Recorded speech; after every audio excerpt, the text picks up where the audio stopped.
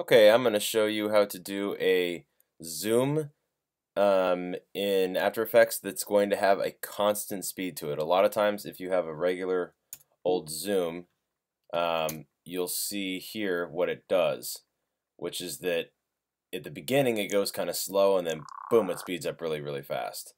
And that might be what you want for certain things, but it's definitely not what I want in this project. I want it to have a nice, smooth, even zoom, and it is an incredibly easy thing to do. Um, all you have to do is just so you can visually see it, come over here and click on this little graph editor thing next to your scale. This says world scale because I'm using it within Element, but it's the same for a regular scale. So click that and then click up here to display the graph editor. And these are the two keyframes that you can see. This is zoomed all the way in and that's zoomed all the way out. And it's just this straight line.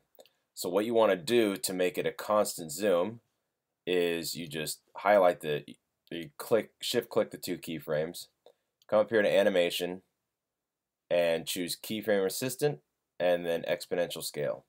And you'll see here it makes this exponential curve between the two keyframes. So then I will now render this, and as you can see, it is a nice, smooth, constant zoom. Super easy. Hope you enjoy.